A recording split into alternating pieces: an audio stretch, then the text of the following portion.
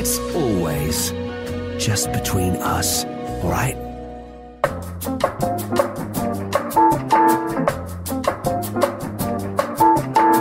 Welcome into Between Us at 938 Live. I'm Angela Lim, and as always, we're discussing relationship issues that matter to you and also sharing some inspiring stories from our everyday heroes. Speaking of everyday heroes, Helen Lim is my guest today, and Helen is founder of Silver Spring Singapore. Today we're going to talk a bit about how seniors can age actively and also find re-employment while building really great relationships with people in the workplace as well. Helen, thanks for coming in today.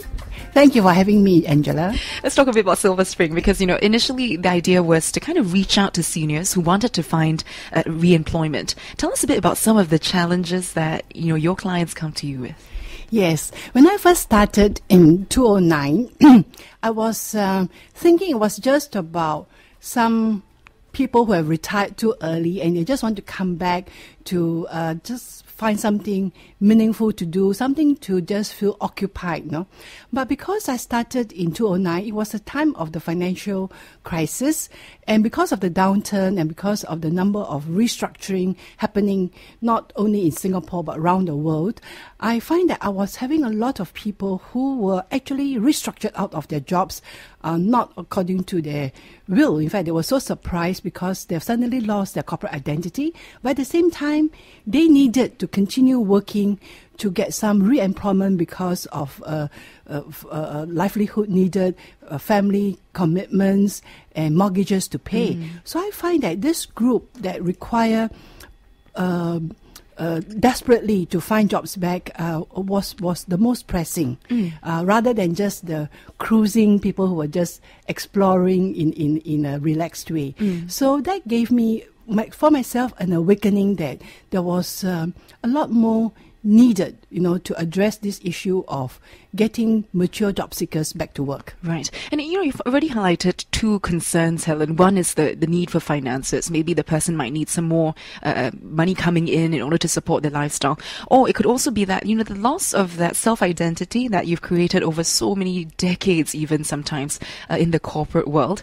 So when people come to you and they do ask you for help in getting a job, often you don't get the same kind of job that you were retrenched from or that you left, in the corporate world. So what are some challenges that are faced there? Yes, lots of challenges. But at the same time, you feel very fulfilled when you can find something for them that is matching according to their new needs. And I say this as I go through a journey of some 5 years by now, that first of all, they lost their corporate identity. Then they realize they could be in high-level jobs, but it's no more there. Somebody has taken their cheese away. But they have to be realistic. They have to be practical. They need to very quickly re-career, rethink in their mind, what else can they do, So our role in Silver Spring is to provide a platform to help them, first of all, take stock of their transferable skills, their experiences, and what else they can do besides their job that is already gone. So in that instance, I find that there's a ready group of people that are willing to re-career into something perhaps totally different, not just a smaller in the same capacity. So that was very interesting. Secondly, the other group that came where they are financially fine, but they want to wake up in the morning with some purpose. And they said that perhaps this is a group, one of them, a big number of them are those who have come back from overseas with rich experience, like 5-10 years of assignment in China or some other place. They tell me they breathe the foul air, they drank the dirty water, and yet their rich experiences with them is not something you can find in the textbook. And these experiences they want to share and contribute back to society through the corporate life by mentoring the younger people in sharing their regional experience and the way to negotiate. And I find that it is such wasted resources if there's no one helping to address them in terms of matching them back to something meaningful. Indeed, and I think it comes from both sides as well, the seniors themselves wanting to go out and contribute and share their wealth of experience. And on the other hand, people from the younger generations being embracing, being welcoming them with open arms back into the workforce as well. On two levels, we have to address this. We'll talk about how to do that in just a bit. But I want to find out what you think as well. You mentioned that sometimes it can be quite tough to adjust your expectations, especially if you're used to a certain job role or a certain pay scale back in the day when, you were still working. How do you tell, your clients or help them adjust their expectations? Over a period of time, and it didn't take too long for many mature people to really come to their senses. I think after they got through the shock, especially those who have been restructured out, and either learning through reading in the news or through friends sharing, they realize they cannot hang on. They cannot have the same baggage if they want to continue to live. And month after month, if it goes by where they keep banging against the wall in terms of being able to find the same job with the same pay at the same level, and knowing that no responses at all, that awakening comes actually quite quickly to many.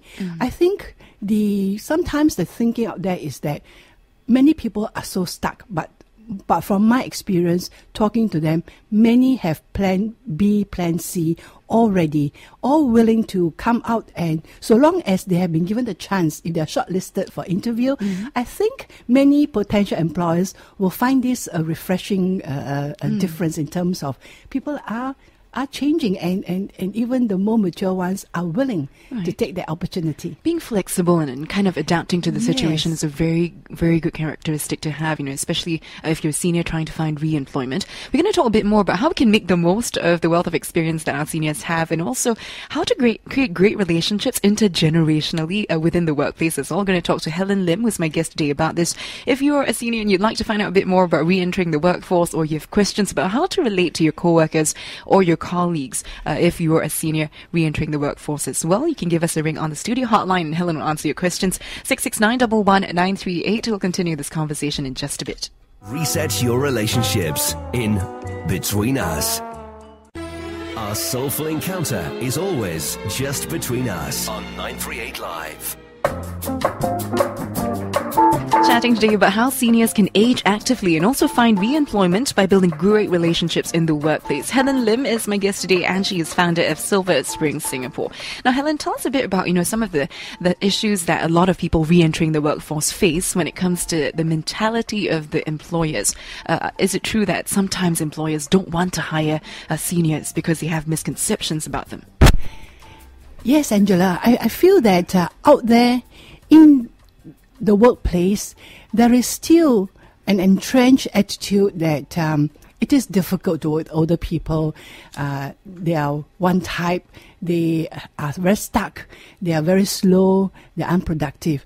Yes, at over age, I think we are physically not so adept and not so quick, and therefore, for example, in the healthcare, the nurses that come back may not want to go back to the very intense operating theatre area, but they are fantastic in terms of many other areas that are less physically demanding in terms of using their ability to anticipate, the ability to solve problems because of the experiences that they have accumulated over time.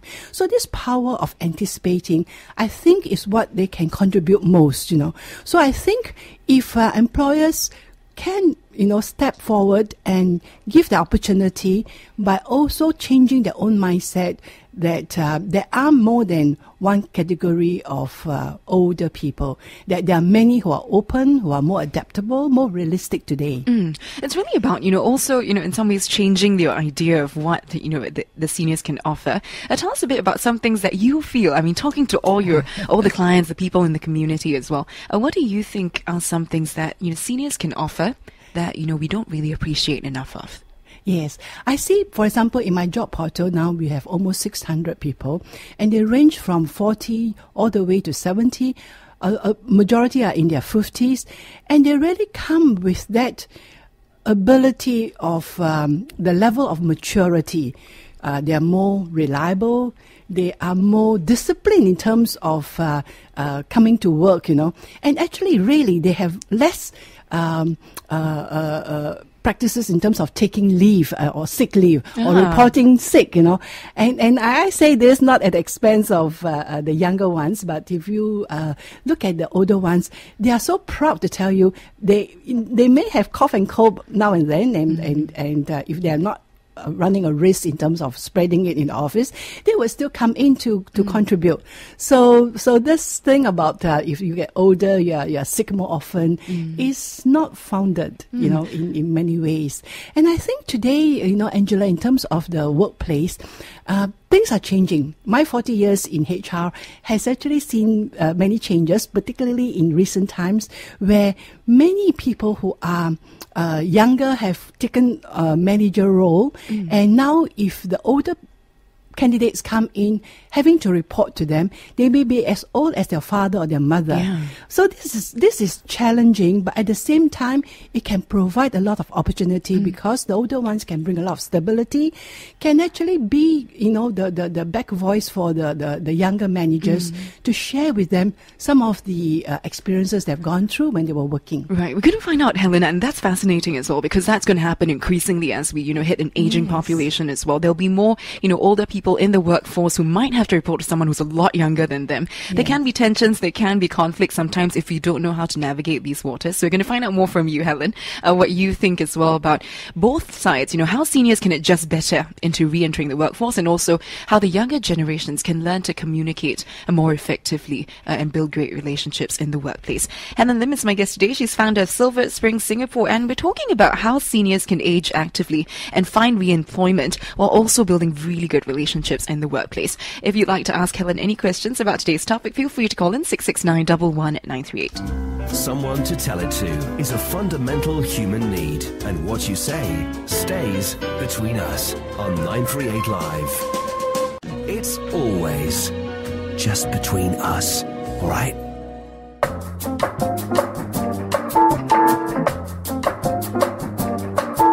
Chatting today with my guest Helen Lim, who's founder of Silver Spring Singapore, talking about how seniors can age actively and also coping with re-employment to building great relationships in the workplace. Now, Helen, let's talk a little bit about the self-esteem issues that, do come up sometimes. You mentioned that one of the most challenging things to deal with is to build up the self-esteem of seniors who want to re-enter the workforce. Can you share what that's like for you? Yes. One thing I find, Angela, when I started having to coach people who are recommended to me, people who have lost their jobs and been out of job for more than 6 months, getting highly anxious. I think one of the most critical factor is the loss of self-confidence. And how do we help them through some patient talking to them, helping them to discover their strengths back, and so that it's like what my Silver Spring represents is put the bounce back in their lives, give them a bit of hope, that they have got strengths in there. It's out to show to the potential employers. So the first thing that is very important is build up that self-confidence, get them ready for the interview, and hoping, to reach out to potential employers who see this as an opportunity, because it's beneficial to have these people back to work because they have got all the experience hidden in there, very, very willing to come out to contribute back to help their younger teammates, in the workplace.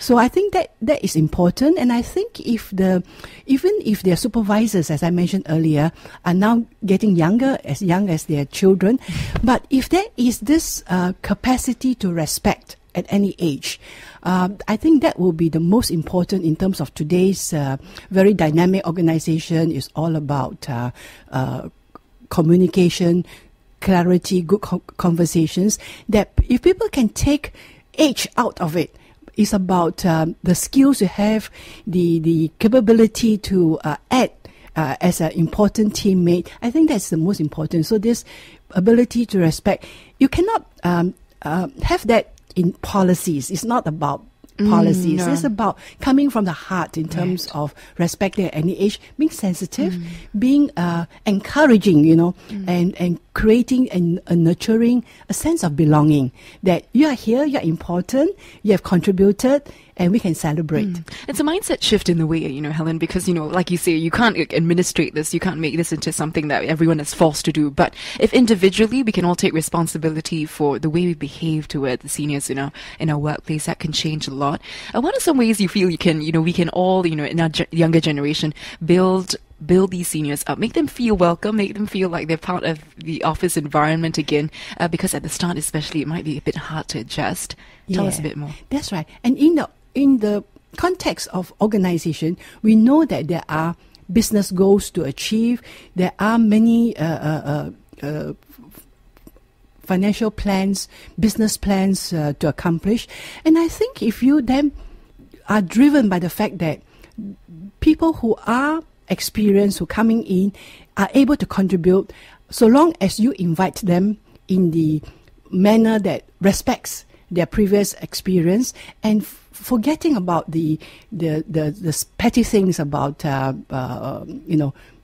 different styles of behavior, but just talk about the goals. And I think really I've seen so many cases, and I've got many success stories to share, how enlightened SME leaders, who are as young as in their mid-40s, but if so long as they can feel the benefit of having people 20 years older than them coming in to help them to fill this gap in terms of the business development. And I've got a success story.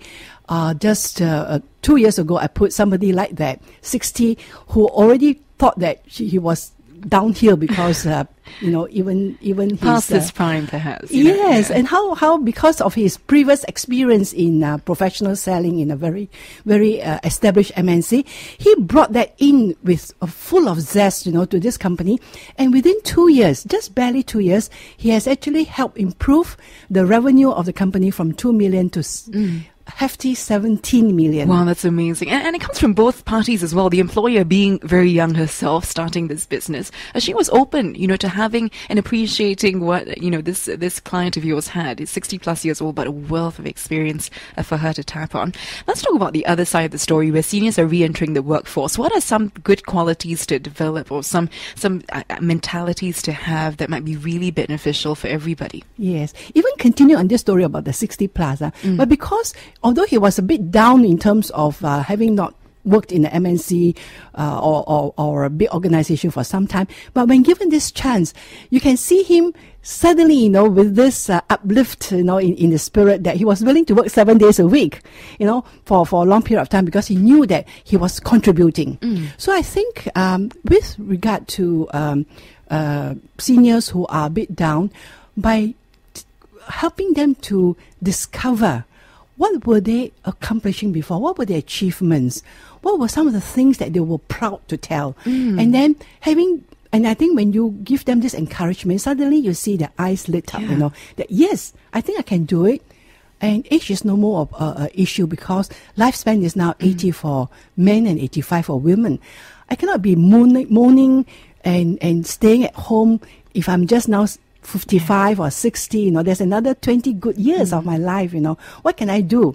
And I think once we can get them to be awakened, I think our role really, I find in Silver Spring, is to help people to help themselves. So I feel very fulfilled when we can do that, and it's not about just dictating or pushing people. Is actually help them to awaken from the inside.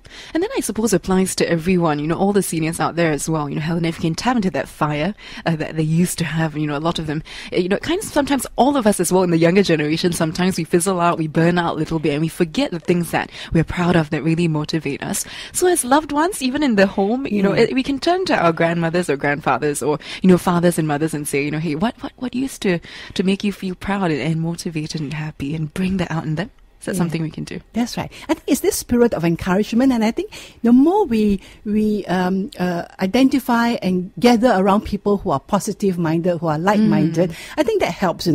I think energy gets sapped when you are together always in a complaining mode or negative mode. But once you get out and say, I want to be with more of the active group, and on this note, I want to share that I'm also chairing a cooperative called Silver Horizon Travel Cooperative, and it's been 3 years now, and it is the tagline is designed to enjoy is seniors helping seniors and travel. So if there are very young listeners out there, you can get your parents to come and join us. Just go into Silver Horizon Travel and you find that they can go all the way to Switzerland, Japan, or as near as Yongping, for a one-day trip. Yeah. And I think when they feel that they're other active ages, our oldest is 89 years young. And he and his wife, who is also in her 80s, have gone on so many trips of ours, that they can be an inspiration. So I think it's really about how we can inspire each other and help each other along. Surrounding each other, I suppose surrounding yourself, especially with very positive people who are really active. I think that's something that's very important to being happy and aging actively as well. Let's talk a bit more about your personal views, Helen, about, staying active and into the golden years also, because you are clearly very motivated, very passionate, and clearly very, very happy with what you're doing now. So let's talk a bit about, what active aging means to you. Maybe you can give our listeners some tips as well on how to kind of find a lot of fulfillment, even in old age. Let's talk a little bit more in just a bit when we continue with Between Us. My guest today is Helen Lim, and she's founder of Silver Spring Singapore. Reset your relationships in Between Us. Our soulful encounter is always just between us on 938 Live. Discussing how our seniors can age actively and find re-employment while building great relationships in the workplace. My guest today is Helen Lim, who's founder of Silver Spring Singapore. Helen, tell us some of the skills that we can kind of, encourage our seniors to develop as well when they re-enter the workforce. Yes, personally for me, now at the age of 67 years young, I would actually just label myself as an accidental entrepreneur. I came from the public sector and then the commercial sector as a HR professional, and I could have just retired. But my own awakening came from seeing people 10 years older than me who say it's not about retiring, it's about finding something that you find meaningful. So for me, naturally, I wanted to help people to find some meaning in life. So I felt that I could do a lot through coaching, career coaching, one-on-one, just having a coffee conversation. And when somebody walks off feeling inspired, feeling that they could do something. So I think what drives me is having people take ideas into action. I find too many of us maybe talk about ideas and then wallow in self-pity when the positive turns into negative, when they felt that, oh, no, these are excuses, or I don't think I can do this, I'm already old, And then you get into that. But how I can, intervene and be the catalyst, be the change agent to say, stop doing that. There are many things you can do, and what are the things that you like to do, and these are the hidden talents, And I've heard stories of engineer suddenly discovering that they love baking, or somebody who is a financial professional say, actually, I love sewing from young. I would love to learn how to sew, and I would love to learn how to draw, or be a photographer and go traveling with video and photography as my main interest now. So when you hear this and you say, yes, all of us, hidden right inside is this childhood dream, and if there are many of us who can help each other to bring that forth, I think is what I think I'm blessed with good family support, and also friends who encourage me to continue, to for as long as I can stay healthy and active, to help others along the way. And in a way, when I help others, I'm helping myself to stay active, because I've got this commitment to continue to do that. Right. So I'm actually is a favor and a service to myself. Yeah, I feel. Everyone wins in that situation, and I love the idea, of revisiting what you want, your childhood dream as well. Because what better time to do it now than exploring all these things that you've always wanted to try but never really had a chance to because you were working or you were too busy raising the children. So now's a good time to think about it. And as loved ones, what would you say to people who are listening now, who have seniors at home who are thinking, I want to go into the workplace, but sometimes you're just a bit overprotective about them going to the workplace. You're thinking, why don't you just retire and relax at home? I can look after you, So what would you say to listeners, and how would you help them encourage seniors to stay active? Yeah, because I've got quite a number of people who have come to me because they told me their daughter or their son have asked them to seek out Silver Spring. And I feel that having this kind of success stories, I'm actually now appealing to more young listeners outside to say, go, tap your mom or dad on the shoulder and say, go seek out Silver Spring, seek out Helen Lim, and explore, and discover your hidden talents. So I'm actually going to create a platform and where I'm going to ask people to come, instead of show me your money, it's show me your talent. So I think we are going to create interesting and exciting things so that it is all about fun. And at the same time, you never know. The fun and the hobbies can turn into a business. We can help these people to become entrepreneurial as well in their last phase of their life before they decided to hang up their shoes. Right. It's lovely work you're doing, Helen, as well, motivating our seniors, helping them, live their dreams in a way. And also, we've learned so much from you today. And if you want to find out more about what Helen does, and also if you're a senior looking to find ways to motivate yourself or to find re-employment and, want some advice on how to have great relationships in the workplace, you can head on down to the Silver Spring website. It's www.silverspring.com.sg, www.silverspring.com.sg. And if you want to ask Helen any questions about today's discussion or in general, you can email Helen at helenlim@silverspring.com.sg. Helen, thank you so much for coming in today. It's been such a pleasure chatting with you. Thank you for having me, Angela. Helen Lim, founder of Silver Spring Singapore. This has been Between Us. I'm Angela Lim. Thanks for joining us. Someone to tell it to is a fundamental human need, and what you say stays between us on 938 Live.